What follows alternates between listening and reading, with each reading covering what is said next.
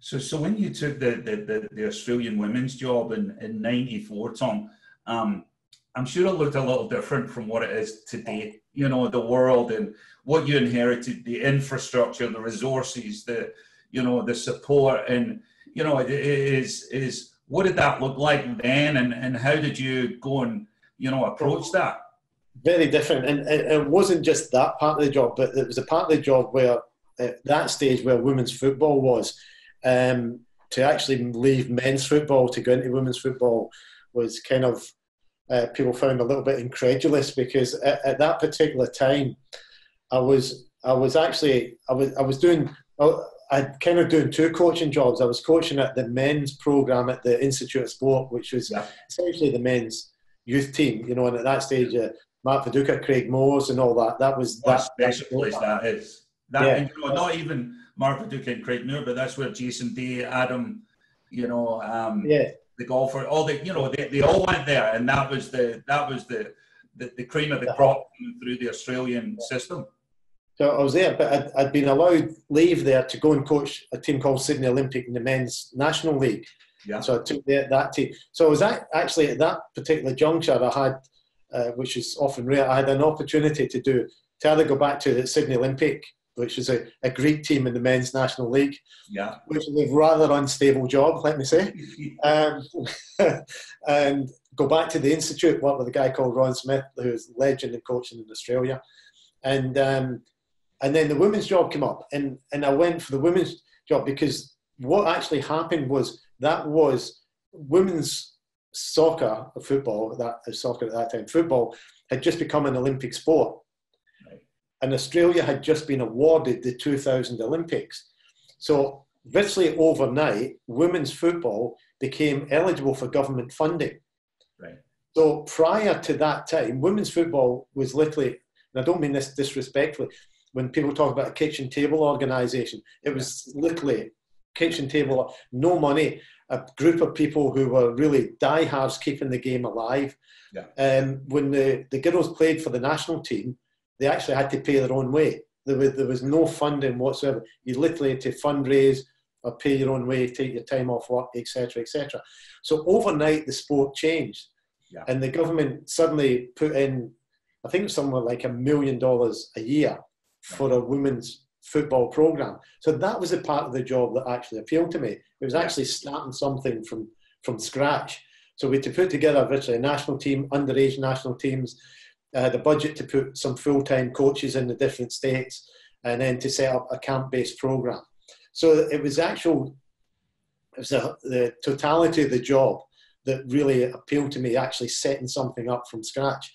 My big brother at the time, he virtually didn't want to speak to me for 6 months. He was like, I shamed the family going in from men's football to women's football, because that's kind of where the profile was at a particular time. So it was, it could be, I think it was a degree of a risk, but again, it's one of those things where really the job really appealed to me, and my instincts felt like, this is something I'd really enjoy doing. And I did. I really enjoyed it. Was that something that you were maybe challenged by through your earlier years about taking the choice going down the women's route? Did you ever second guess that? Because it was, it didn't have the profile of the men's game. Did you ever second guess that choice? Because sometimes you may end up being pigeonholed in that direction. Yeah, there was a risk of that, of me going in and like you say, suddenly you're out of men's football, and that's, that's you've gone in that regard, and it could have gone south.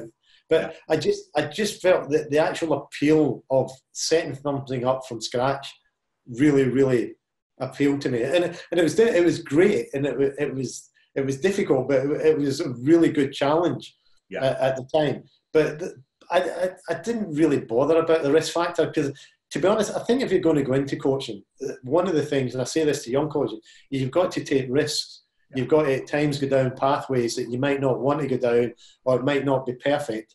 And I just felt that at this time, again, more instinct than logical judgment, that this was a job that I would enjoy doing, and it appealed to me.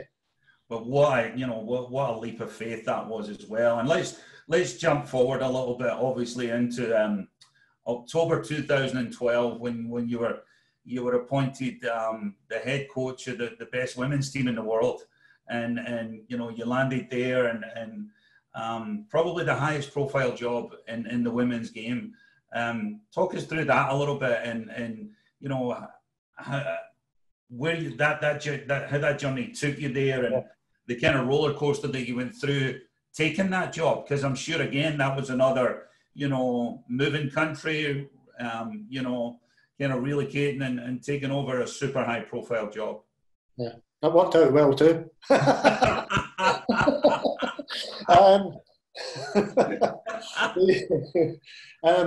It's interesting. I'd actually been approached for the job in 2007, just after the World Cup. Right. But I'd just come back into the Matildas job then for a couple of years, and it would have been I felt a poor thing to do from a Matildas perspective at that time. It just wasn't the right thing. And then they come back in 2012. And to be honest, I was semi-conflicted about taking the job, because, you know, I had just sort of built up the program in Australia, and we were in a really good place. Yeah. I was sitting on a new 4-year contract ready to go, so I had stability there. I was in an organisation that allowed me basically to run the team and that part, women's football part. So, you know, from a job perspective, there wasn't a better job in the world than the Australian job. There really wasn't. The thing that pushed me towards taking the US job was probably more a personal thing, in the sense of a challenge to myself, and saying, like, the easy option was the Australian option. And I kind of felt like, you know, I've come all this way in my coaching journey and taken risks along the way. Yeah. If there's ever going to be a chance for me to take that risk again, it was going to be then, because it was unlikely to be any time after that. Now, did you feel that you had become stale, or do you feel that, you know, you'd been maybe in your comfort zone, maybe? Yeah, I felt I'd become comfortable. Yeah. And I think it was a good opportunity then to get out of that comfort zone and challenge yourself again. Yeah. And it was what was your mindset going in there? Because obviously, you know, originally when you took the Australian job, you know, you had a blank slate, and you were, you know, you were the quarterback, and you could literally pull all the strings, and you go from that perspective to the best women's team in the world, and the exposure, and you know, what was your kind of mindset going into that, Tom? Well, it probably should have been different than it was. My mindset going in was it just going into, like I've done in other jobs, in the sense of I've kind of, like I say, had a variety of jobs along the way, you know, whether it's been men's Croatian team, men in Japan, and things. Yeah. So I've gone into a whole range of different environments, and I've kind of been able, in general, to assimilate into that environment. I probably should have done a couple of things differently going into the American environment, which was probably different than the other environments I've gone into in the past. And you know, I probably should have brought some of my own staff in, so that I had people that this is my way. But in saying that, in the past I've gone into clubs and jobs where there's already been people in positions, and it's just gone with the flow, so to speak. So I found that little bit of the job I should have done that bit better. I found a struggle to find an assistant coach and get all that part together as well as I should have. And that's I mean, I don't know about other coaches, but I kind of very critique myself since I've been in a coaching job, what I've done well, what I've done badly. And most coaches focus on what I've done badly. And there were some things that I should have gone into that job with and done better, and brought more of, rather than me going into that job and trying to fit in, I should have gone into that job and saying, this is how I want it to go. And I didn't do that well enough. If I'm being perfectly honest with myself. And what did you find, Tom, you know, and I love your honesty, is what did you find, you know, as you're coming from Australia, you're coming into, you know, a super high profile position, What were your earliest challenges or your earlier challenges as you tried to, again, you were coming in a new culture and you were trying to, and you'd spent so much time in Australia, just understanding that, the youth soccer pathway and understanding all the moving pieces of the US soccer system. What did you find where, that I believe that's a big challenge for anybody coming in from the outside, is understanding all the moving pieces of US, the pathways. What did you find were your earlier challenges as you tried to get your feet under the desk, so to speak? I think a few earlier challenges. One was kind of the system. So in Australia, we had a really flexible system, so we could kind of do what I could do, basically what I wanted to do, in the sense of if I wanted to bring 4 different players from here or do this from there, I could do it. The structure in America was very, very different to that. So it was a bit more challenging to have the fluidity, if you like, of the responsibility that I had in Australia. So it was difficult to not to make changes such, but to do certain things that I took for granted that I could do. Yeah. And did you have, your group of players that you had that time? I remember that group of players, and you had an established group of players, maybe your senior players, and then you had, a dynamic younger set coming through.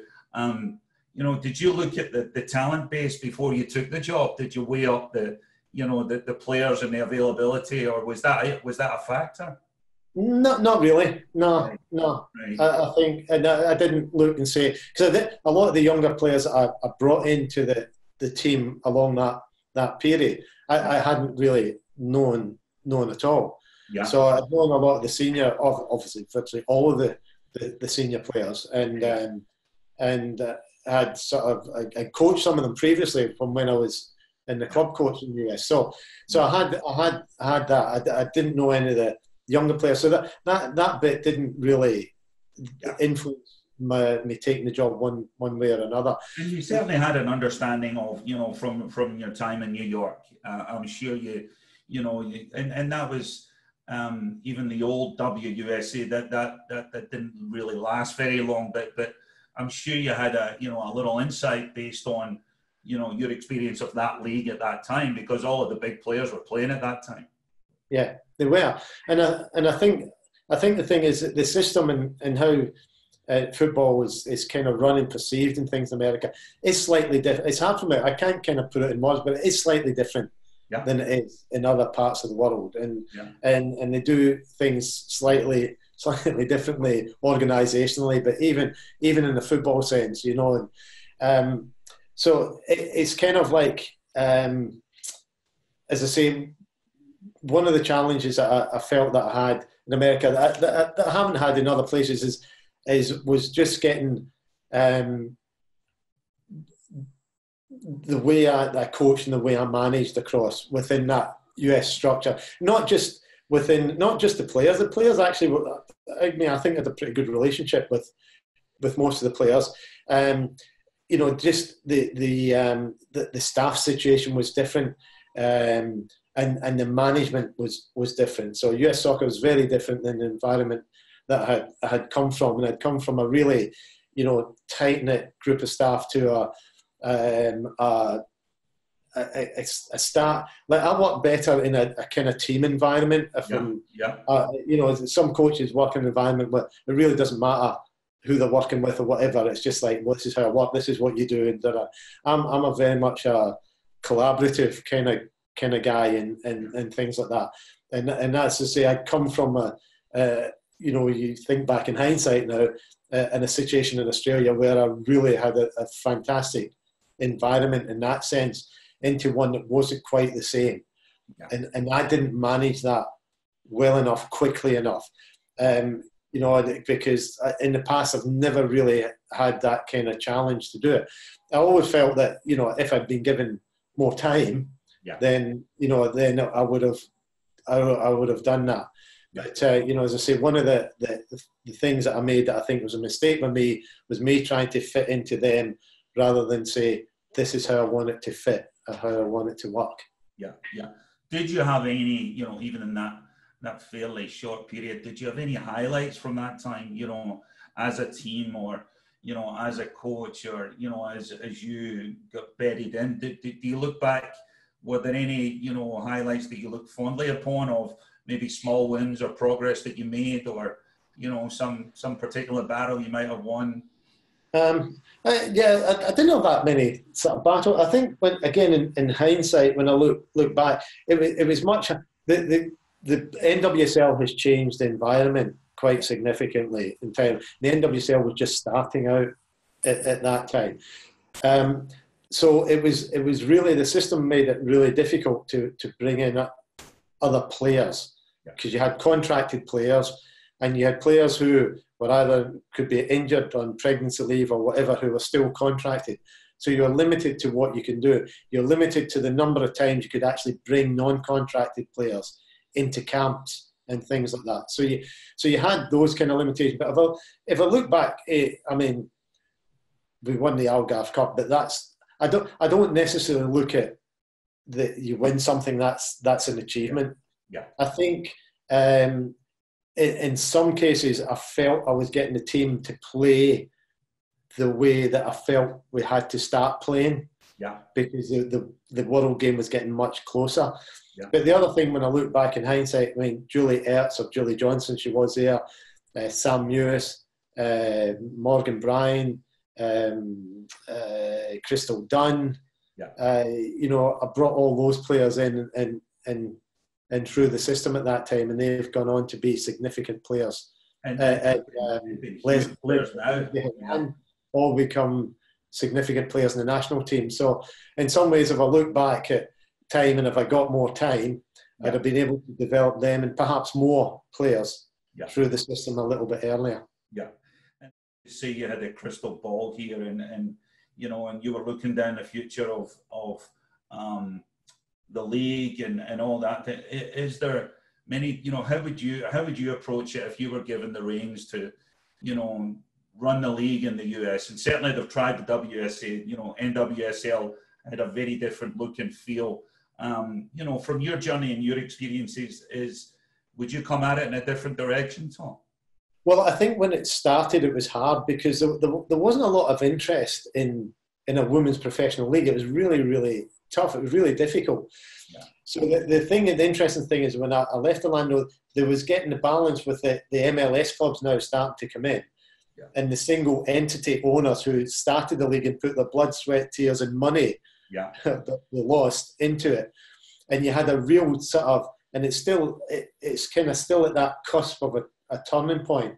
I think for the league to go forward, I think in reality the connection with the MLS, for me, is a way to go, because you've got resources, you've got stadiums, you've got a club structure that's already in place, and you've got stability. Yeah. I think the challenge with the women's league is that financially it was a real struggle. Yeah. And I take my hat off to these guys and women who put their time, effort, energy and money in to actually taking a punt and starting a league. So at the time that I was kind of leaving, there was this debate where there was sort of half single entity owners, sort of half MLS owners, and you had the MLS owners saying, we need to put more money into this. We need to take this game forward. We need to do this. Then the single entity owner saying, like, I'm strapped here. I'm putting in everything. We need to keep the salary cap as it is, etc. But I think as it goes forward, it's got to start. You know, the reality is now that Europe has awoken in women's football, is that the competition is huge now. Yeah. And there's still a great sort of kudos about playing professionally in America. But financially, the league has to start to make strides forward so it can start to compete and start to continue to compete and get the best players into the American league. You know, you look at Sam Kerr, you look at some of the top players that are all of a sudden going in that direction. Yeah. You know, that Kim Little, who was here for, I think she was here for a couple of years and was probably the league MVP for one or two of those years. And they're all kind of going in the other direction again, because you can see, as you say, the stature, the infrastructure, the resources. As profile, everything. You know, Yeah.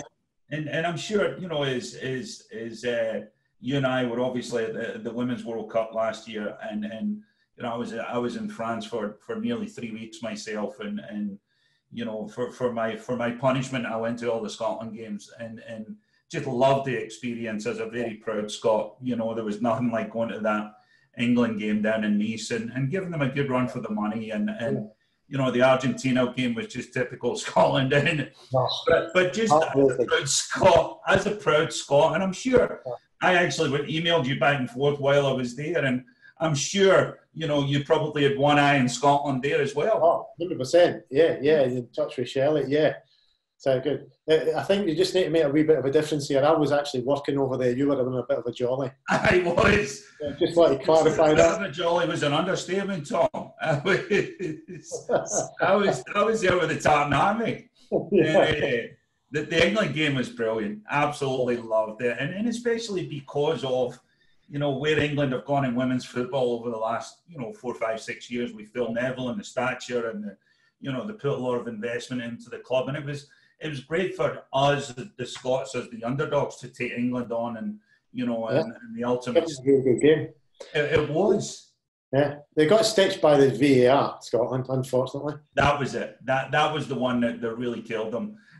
But as a proud Scot, you know, it was great to be there. But I'm sure, you know, how did you find the experience? Obviously, you were grafting, you were working there, but you know, to think of your last near 30 years in the women's game, to go to an experience like that, you know, and I think it was the USA-France game. Do you remember the USA-France game? Yeah. That was the game that was a sellout, and the tickets were going for crazy money. Yeah. And when you see that in the women's game, I felt that was a benchmark of where the game has come. Yeah. I think it's fair to say that this was the first, what I'd call, global Women's World Cup. Yeah. You know? And you can have Megan Rapinoe having a Twitter spat with Donald Trump and it making, you know, headlines throughout the world. That kind of shows that the game had arrived. And I think, so I think it's taken, that was another big step forward for the game. And I think that the benefit of that is that, you know, it starts to get taken more seriously. So the critique becomes more serious. So you have to improve all the stuff you're doing around the game. It's not good enough to say, well, that was a good effort from the girls today, You know, it starts to, now you're starting to actually now get into what I would call the professional stage of women's football. And you know, as you said, the global awareness, the global perspective. I was at the 13-0 game, and it was funny because there was such a public outcry about, you know, the score getting run up and the celebrations at the 13th goal. And I remember watching American TV the next day, and the reaction and the celebrations was getting discussed on the Today Show, the morning Today Show. You know, so it hit prime time, and it wasn't even the game. It was the, you know, the 13-0, the celebrations, and the perception worldwide of that, and it told you that women's soccer was, you know, in the conversations. Yeah, exactly. And I think that the good thing now with the rise of club football and leagues, it's in the conversation now regularly. You know, one thing I used to find, particularly in the Australian job, is that we would have spells of popularity. So, you know, you go to a major, like 2007, 2011 World Cup, the team did relatively well at those World Cup. So you'd be the flavour of the month for the month.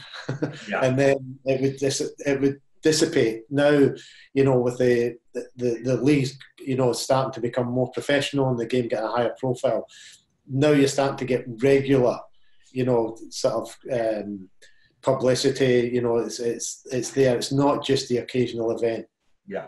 And how would you say, when you look at your journey, Tom, how would you say your style and your leadership, you know, qualities, how would you feel that you've evolved through the years? You know, when you look back and self-reflect and, you know, look at your journey and maybe your forks in the road and, you know, to where you've came from to where you are now, how would you say your style has changed or evolved?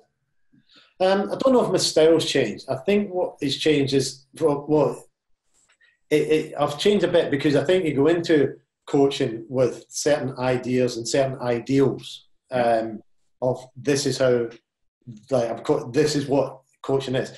as you evolve, what I've found is that you actually have to be yourself. You have to be how you are. Yeah. And that's the, you know, and you need a mix of different characteristics in amongst that. You know, I think, and you can't be somebody else, although you might have some of those, but you still need to have some of those characteristics and some of that decision making. What I've found as I've got older and more experience, for want of a better word, is that I've got, I think, a better knowledge of how I am, and then being able to make that work for me better. Yeah. So, you know, I'm not an authoritarian, in your face, you know, Alex Ferguson hairdryer, kind of coach and things like that. So I've got to work with how I work, but there's still certain things you have to do within that. That, you know, the decision making and being honest with players and all those kind of stuff. But you've got to bring your own character, personality, and the way that you do things as best you can. And do you think, you know, where you are today and the accomplishment, do you think a lot of that came from the streets of Milton? I think I think your grounding comes from there, and I think your understanding of people and your understanding of perspective comes from there. And your work ethic and your, you know, you look at the foundation that you were probably given there, and you look back and reflect, and you really, I'm sure you really appreciate what that gave you. Yeah, and how you connect with people and how you can, I suppose, read people to a sense. Yeah. Spot the chancer. So I think it does. I think that, as I say, and I still get that when I go home with my family, is, you know, you're both level down straight away. And so it's kind of, I think that definitely helps. You know, you don't overtly think it, but, you know, when you go back in time, you think that certainly that upbringing, and that working class upbringing in Glasgow, and probably north of England and things like that, certainly help you be grounded and give you, you know, the work ethics and sort of the standards and things that you try to adhere to, and the honesty. Yeah, and you know, and such a key part of it, Tom. Well, this has been an absolute pleasure, and I know you've got to get out and get your exercise today. You're going out on the bike, I'm assuming, aren't you, today? I'm going out on my bike, I can't jog. The knees are a wee bit dodgy. I can't jog too much anymore. That's the old battle scars there, Tom. Well, we can't thank you enough for joining us. Again, it's always a pleasure, and, you know, I'm looking forward to the next time we cross paths. But it's been an absolute pleasure to sit down with you, Tom, and hope this coronavirus gets on its way out pretty darn soon. But just, you know, thanks for taking the time with us, and just love sharing your stories, and so appreciate it, Tom. No, it's my pleasure. I'm glad you're still awake, Eric. I'm glad I've kept you awake. So, no, it's been brilliant to talk. It's great to get back. And fantastic, Tom. Look forward to seeing you the very next time, and I'll have that caramel wafer and iron brew for you, Tom. All right, thanks. Thanks again. Thank you. Take care. Bye-bye. Take care. See you. Bye-bye.